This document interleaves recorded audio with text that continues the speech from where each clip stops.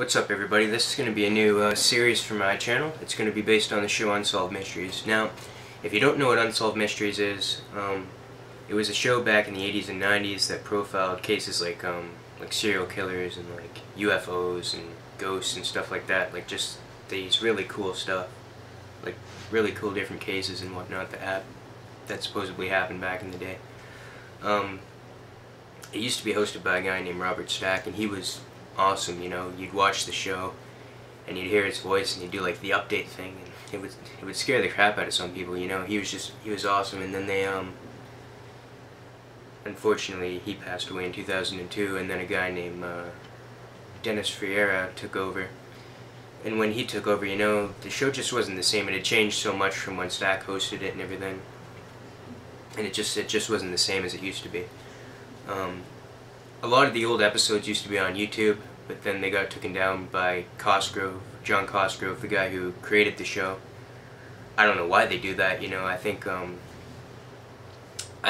them on YouTube was good because people still talk about the cases. You know,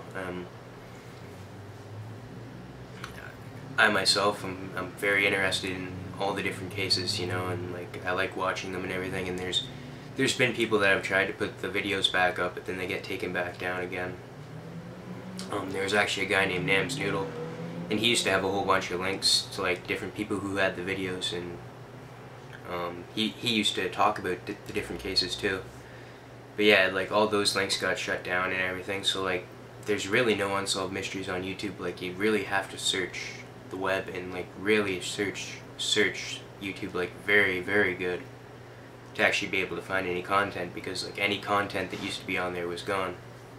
So basically that's Unsolved Mysteries. This is for people who love the show, that like me, who love the show like me, and that, you know, want to discuss the cases and talk about the cases. I know maybe it's not the same as watching the actual show, but it's just as good, and it, you know, it keeps the spirit of the show alive.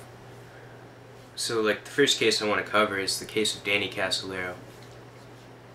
It was one of my favorite cases of the show back in the day. So basically, Danny Casolaro was an investigative reporter, and he was found dead in Martinsburg, West Virginia, in his motel room.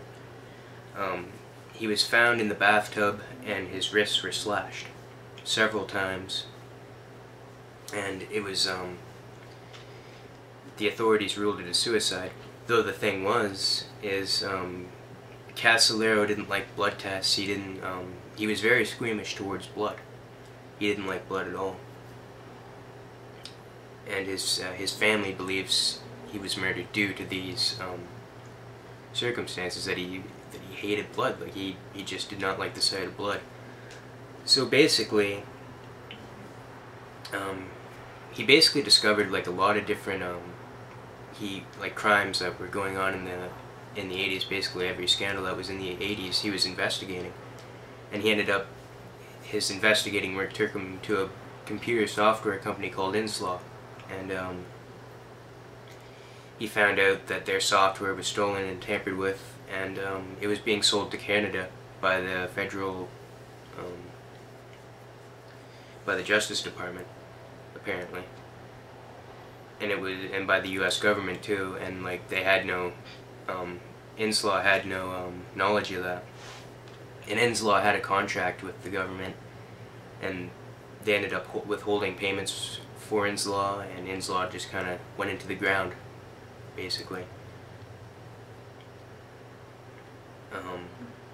Some people believe that Casolaro was murdered by a government agency dubbed the Octopus, but it's really been unconfirmed.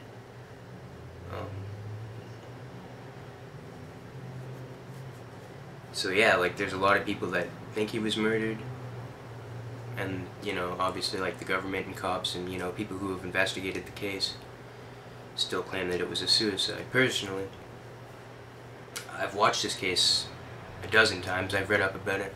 I do think he was murdered, because just of the way it is and like how he was, you know, he didn't like blood or anything, so I do believe it was set up that he was murdered. And also, apparently he had bruises on him, like there was a bruise on his head or something like that.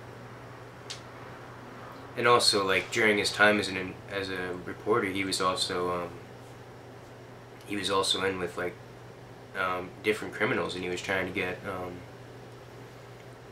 intel and information on what was happening in there. And like, I think, you know, maybe he just found out too much, and then, you know, he was whacked because of it.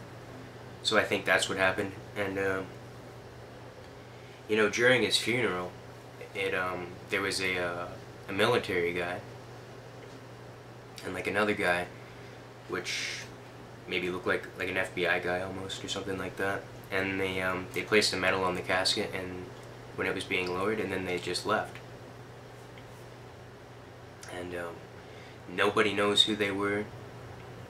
And they went to the funeral, quickly placed the medal, and left. They didn't say anything. They placed the medal in the casket and left. And nobody knows who they were or anything. So, you know, it makes you think more that this has something to do with the government, that the government had something involved with his death.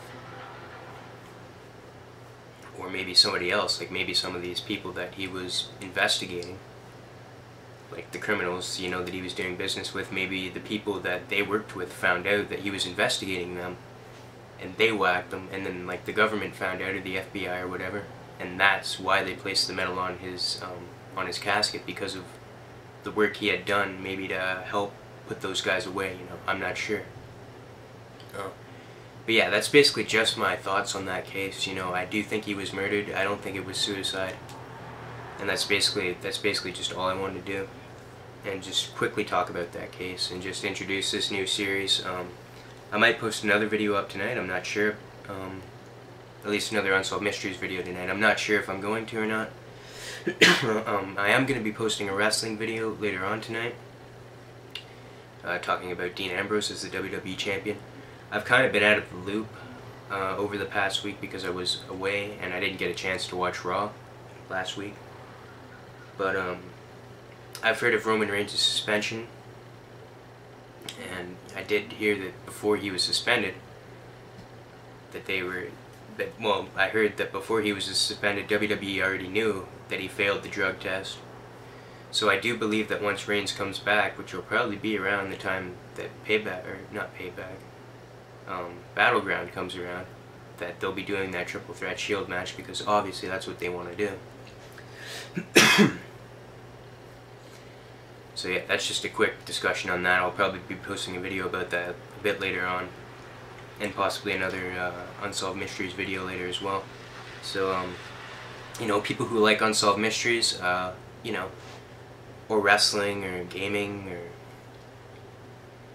or you know, people that want to talk about comics and like different TV shows and movies and stuff, pretty much anybody, you know, subscribe for more content, like the video, dislike it if you don't like it, you know, that's fine with me too. You know, subscribe if you like it. That's about all I can say for right now. So thanks, and I'll see you in the next one.